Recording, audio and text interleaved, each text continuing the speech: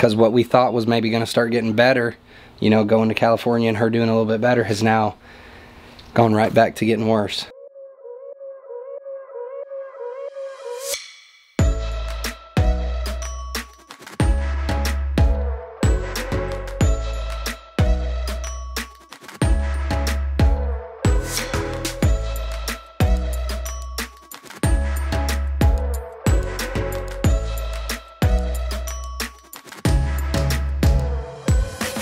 What's up, Stu Crew? We are in Nashville, getting back from California, and we're chilling with my family. We're at my nephew's baseball game right now. So we're gonna hang out here for a day and a half. Then Carlin has a boutique thing she's gonna stay in Nashville to do for a day or two, and I'll be heading back home. So a little bit more adventure happening after California.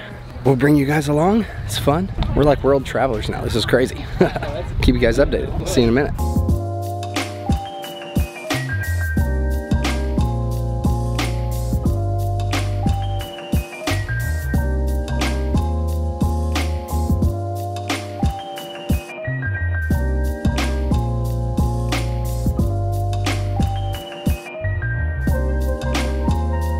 We're in Subway after the boys' baseball game, and Carlin came in from the car and was going to tell me what she wanted.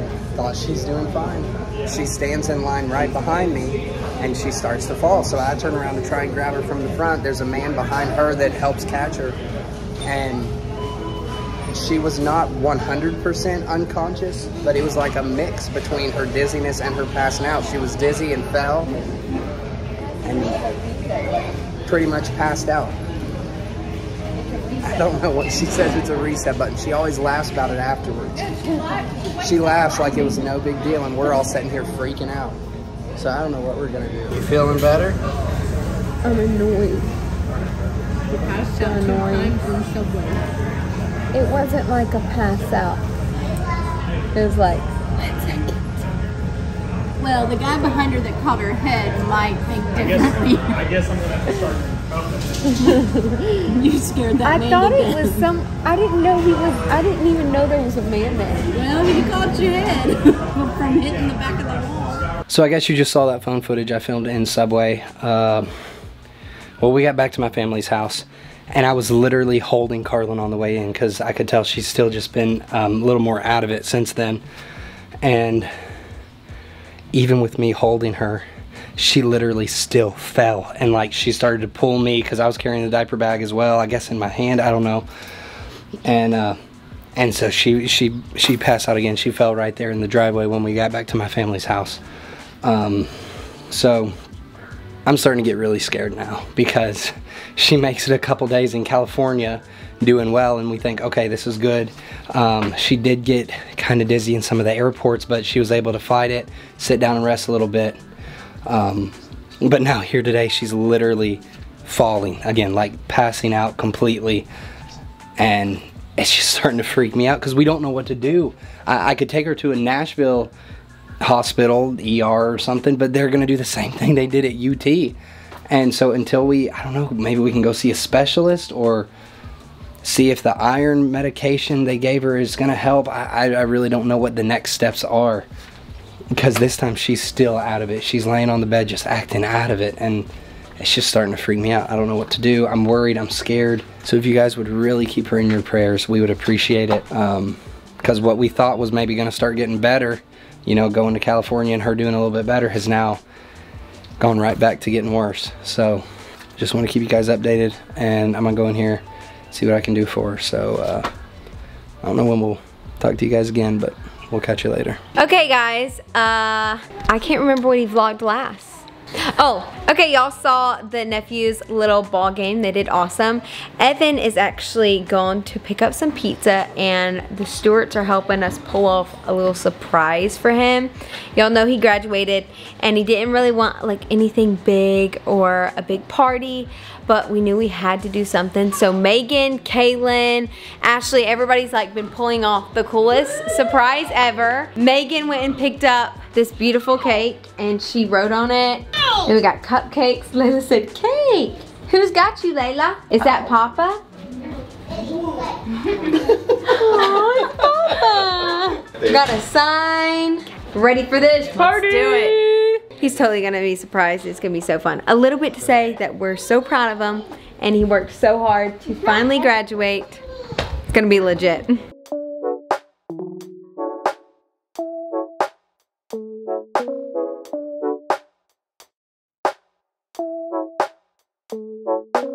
We use light bulbs because he's an electrician. It's gonna be a lit party, guys. Okay, give us an update. They are passing Douglas right now, which means they're about 5 minutes away.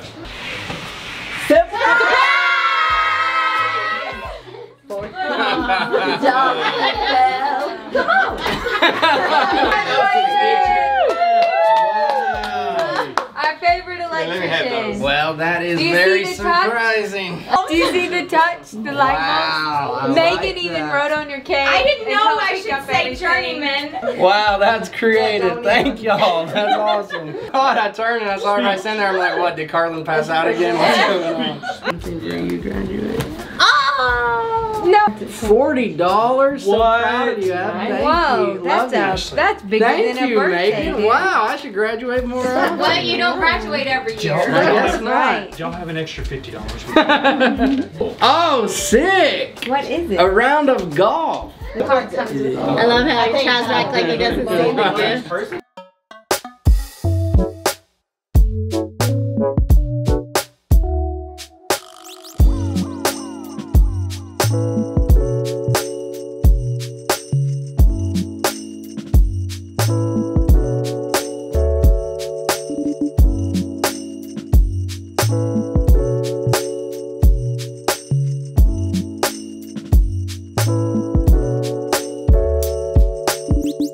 Okay, hey friends, so you saw that little graduation party my family and Carlin threw me. That was very sweet.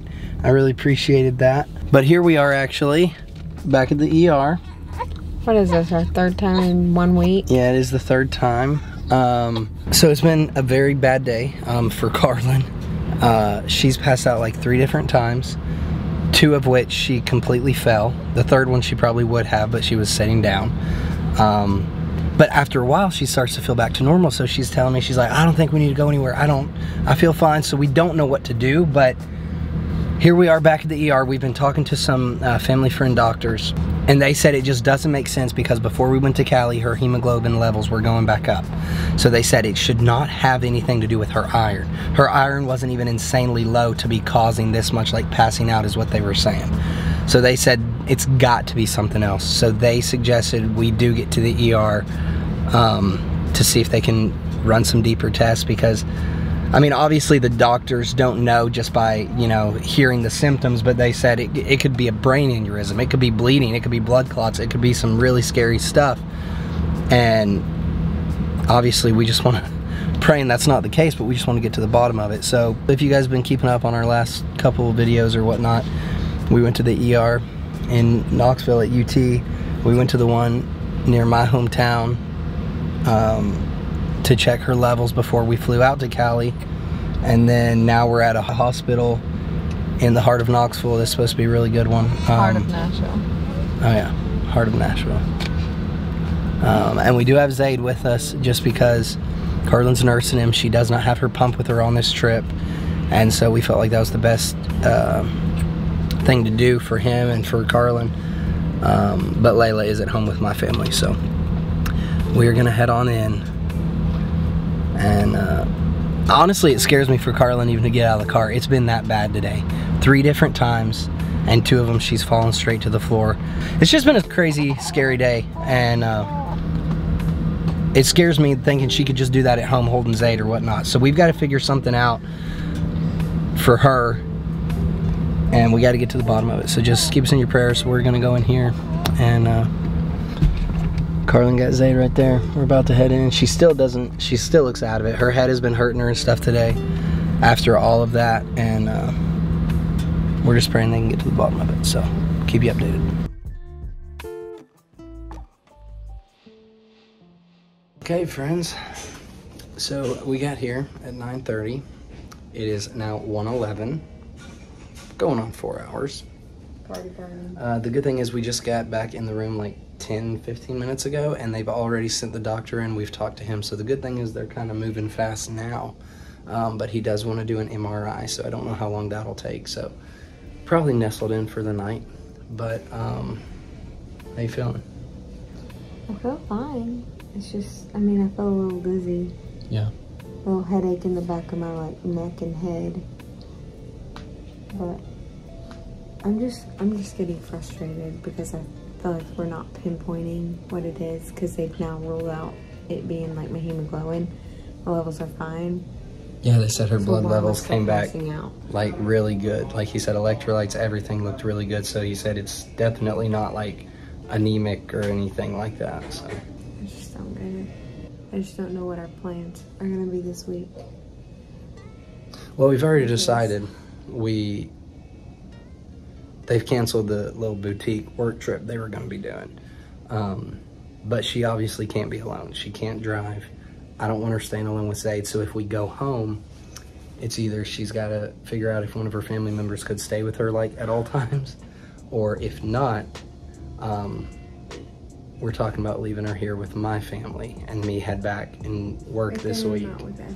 I know, and I hate it, but I just took off for California, so I don't really need to take off. So, I mean, obviously, if it's an emergency, if she needs surgery or something, yeah, I'll take off work, but if we have some family that can stay with her, then it'd be best for me to go back to work. So, I don't know, we're trying to figure all that out, but I know. I know, baby. He's wide awake now. See you when you get back. Love you. Carlin's back from the MRI, and they've actually already got the results. Praise the Lord, it's nothing big on that end. They said it doesn't look like there's any brain aneurysms. Nothing came back bad on the MRI, which is a good thing. But then Carlin's like, it's almost a bad thing too, because she wants to know what's going on. I think they said the next step is giving her some type of heart monitor to wear for like, what, 3 full days or something like that? Yeah, and then they'll send it off and see if they can catch something with that. Yeah. So we're still kind of back at square one, trying to figure out what's happening. Like if it just happened that one time, it'd be like a fluke thing. Yeah. It happened again today, and then But it's not her levels, and it's not any of the big tests. So far, that's a chest x-ray, a CT scan, and an MRI. And I think they said it was like, they also did like an MRV or something. Something like that. Something with the veins and the blood. I'm just glad they ruled out the super scary dangerous stuff, I guess. Exactly. Praise the Lord. It's now 3:31 a.m. though. We got here at 9:30, so that's 6 hours in the ER tonight. We're just making a habit of this. Yeah, 3 it's our times nightly a night. routine. It's fun. It's where we come to hang out. Looks like the cardiologist person, or whatever, here at the hospital just set me up with this like heart monitor thing over the next week to like log everything and then send it back so they can see what my heart's doing when these episodes are happening. But other than that, they're gonna send us home, see if we can figure out the rest of what's happening. Maybe it has something to do with my heart, I don't know. Yeah, so I mean, they're pretty much acting like, I guess unless it's an emergency and we're just worried about her, they're acting like there's almost nothing we can do for 2 to 3 weeks while we wait on these results. Yeah. Because they've ran like all the big tests here in the ER and haven't found anything. They're just trying to rule out things, I guess, one by one. And it's kind of frustrating in the moment, but I know like things like this take time to actually figure out what's happening. So we're loading up and we're gonna get discharge papers and head out. Maybe it's a fluke thing again. 3 strikes and I'm out. Maybe from just pregnancy. Maybe, yeah, they're saying maybe pregnancy is just really hard on my body. I don't know. Anyway, so this is where we're at. That'll update from us. We're gonna head home now that it's almost 4 a.m. 4 a.m. We're gonna get in bed late. But I guess we'll update y'all when we figure out our plans for the rest of this week, because we're trying to decide what's the best option, what I need to do, and with work and Evan and kids. So yeah. Hey friends, I don't think we pulled the camera out in like 2 days. Pretty much I've been on the couch in the bed, so that's why. After the big ER experience early Sunday morning, so they put a heart monitor on her. So we've mainly been resting for like 2 days at my family's house. I decided to take off a few days so that I could be with Carlin. My family's helping with the kids. And then we're gonna go back to Knoxville. I'll probably still try and work a couple days this week based on how Carlin's feeling, because she's actually done really good. So we've been here in Nashville the last 2 days. She has been able to sleep and rest a lot. She hasn't had any, she's had a few dizzy spells when she stands up too quick, but nothing super serious. Right now we're kind of getting out. Believe it or not, my nephew has another baseball game. We filmed a lot of baseball games lately. So we came to this because they're wanting her to kind of live normal life with this heart monitor, so that if something does happen, it can at least track it and record it. Yeah. So I have a follow-up with a cardiologist when we get back. Yeah. And honestly, truth be told, I don't think it has to do with a heart. I just think it's something else. We've got a lot of different, I guess, stories from you guys on comments and messages. So honestly, I mean, some of the things that y'all are saying seem very, like, a couple things was, one, y'all said maybe it's just exhaustion and sleeping, it'll go away like after postpartum, and I was like, well, maybe so that's why I've been sleeping so much. But one of the other common things y'all mentioned was like the silent seizures, so we're gonna get that checked and see if that's it too. But those were the two big things that y'all are like, all your symptoms match this, and obviously we've been googling them and it does. So maybe that's it, or maybe it'll go away on its own. Well, that's the thing. 2 full strong days. Yeah. Without With anything headaches, super bad happening. Dizziness, like, yeah. I don't feel normal, but I'm not passing out. Well, that's the thing. It's very anticlimactic, but they did say there's a chance it could be from pregnancy and from anxiety and from lack of sleep and stress. So her resting these couple days, I mean, it seems like it's helped her, but we just never know. So we got the heart monitor on the rest of this week. We're thinking we can go home tomorrow. I might try and work Thursday and Friday, see if we can get some of her family to stay with her for those days while I'm at work, and try and get back to a little bit normal life while still watching her. I still don't want her driving. I still want people around the kids, so we're trying to play it safe, but maybe it'll just go back to normal slowly. We don't know. We're praying. So maybe. Just wanted to update you guys because we haven't pulled the camera out, so we'll probably be heading home tomorrow, but we're still in Nashville at the moment. Just enjoying life, enjoying the slow days. Thankful that everything has been good so far and nothing has seriously gone wrong. And just know, like, we don't take it lightly for each and every one of you that have taken the time to, like, tell us you're praying for us, or telling us your stories of similar things happening to you, and trying to help us, you know, figure out what's happening. It really means so much, and I really appreciate it. Maybe all your prayers are helping it go away. I don't know, but we're thankful for that, so I appreciate it. Say, I'm all ready for a ball game. You ready to go? Ready. Ball game. Ball game. Ball game. All right, I love you. Can I kiss? Say, let's go. Let's go. Okay, we're at the baseball game, and Carlin just passed out again, and she's been good for 2 days. So I don't know if just getting back out and doing a little bit of daily life makes it worse, but this one was pretty scary, almost like it was kind of that day at the boutique. She had a little bit more seizure-like symptoms, and so I'm about to head out with her, and we're gonna go to the hospital and run some more tests. Maybe an EEG, they're saying, to see something with seizures, so we're trying to figure it out.